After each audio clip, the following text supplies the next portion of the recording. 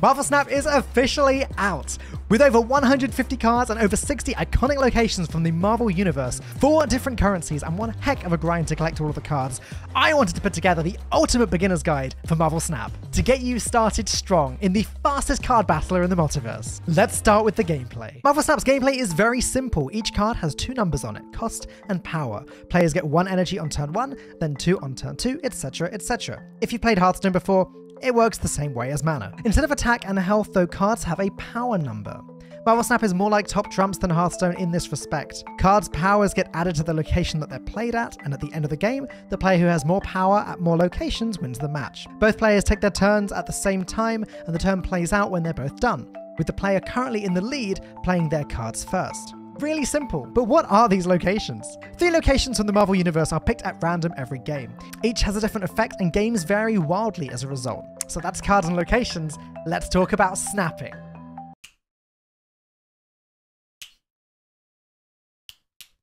I gotta work on that. When a player thinks that they're going to win the game, they can snap, doubling the stakes for the game. Like poker, you can snap if you're ahead, or you can snap to bluff to trick your opponent into thinking that you're ahead so that they give up. Each player can snap once each game, and the stakes automatically double on turn 6, the final turn of the game as well. Quick tip, the best thing to learn to do to rank up quickly in Marvel Snap is learn how and when to snap correctly, and also when to retreat if your opponent snapped. Thankfully, I have a video on that topic right here. Due to the way the game works with the snap mechanic, it's actually better to show as much of your power as you can as late as possible. You rank up the fastest when you can trick your opponent into thinking that they're going to win and then pull the rug out from under them.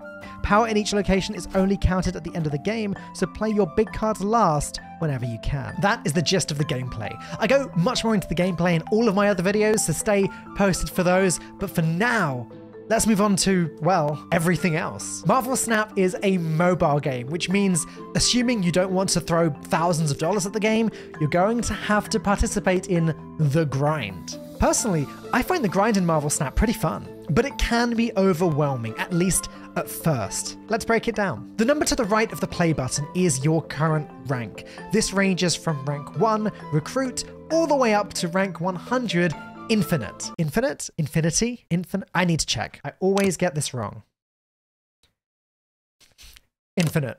You'll earn these rewards along the way, and these rewards reset every season, approximately once a month, so there's good reason to keep coming back for more. Speaking of season, here in the top left or here in the bottom right, you will find the monthly season pass. As you play the game and complete challenges, you will climb through the season pass, earning free rewards, yes, but of course there's also a lot of rewards that you have to buy the season pass for.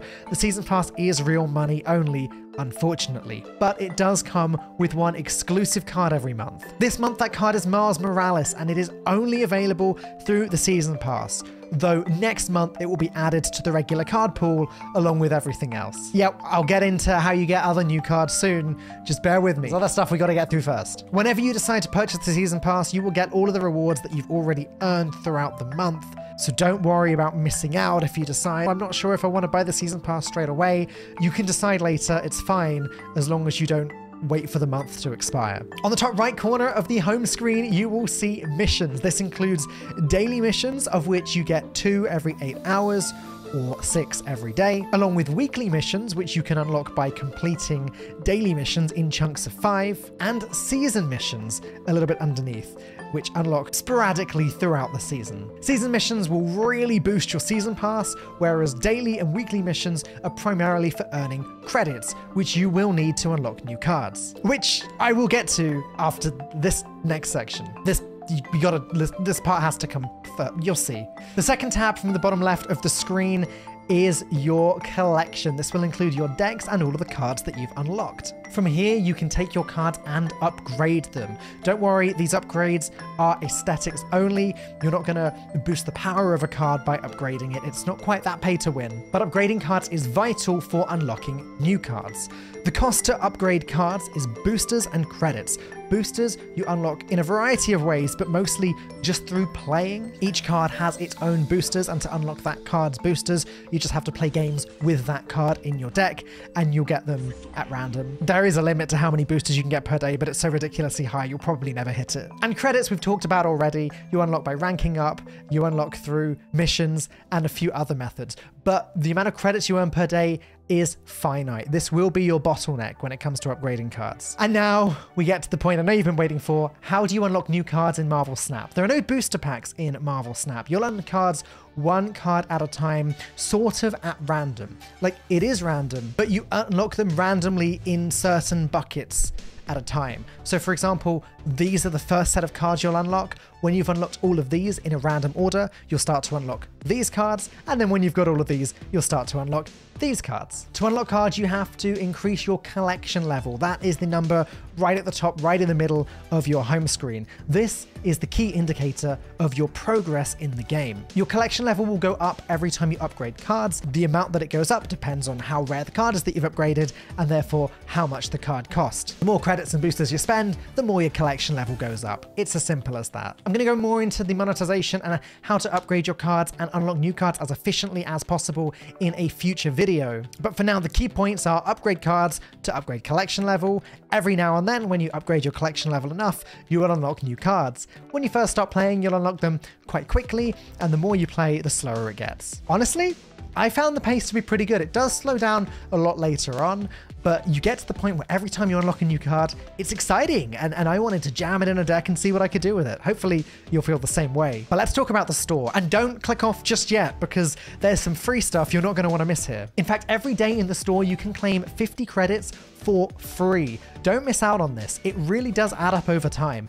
It's sort of your login bonus, I guess. You can also buy credits for gold, gold being the other premium currency. You will unlock bits of gold on the collection level sometimes, but also through the ranking system and through the season pass. Honestly, buying credits for gold is the #1 thing you're going to want to spend gold on if you want to be a free-to-play player. Well, buying credits or buying mission resets, it works out pretty much exactly the same. Also in the store, you can find card variants. These can be pretty pricey, but they can also look really, really cool. You will get variants just by playing the game over time, but if there's anything in the store that you really have to get, you can buy those with gold. And of course, this resets daily. Scrolling down, you'll find the fast upgrade section of the store.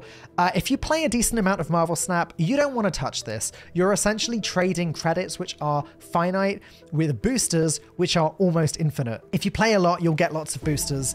You don't want to spend your credits on boosters. It's a bad deal. And of course, you can buy gold for real money, which is if you want to spend money on the game, how you're going to need to go about doing that. I got through as much as I could, as quickly as I could, but if you want to learn more about how to rank up effectively, you're going to need to learn more about the snap mechanic, in which case you should click this video here. I'll be covering all sorts of videos about how to level up in the early days of Marvel Snap, good practices in-game, how to do it efficiently, etc. All of that stuff very, very soon. So stay tuned to this channel, and I'll see you in the next one.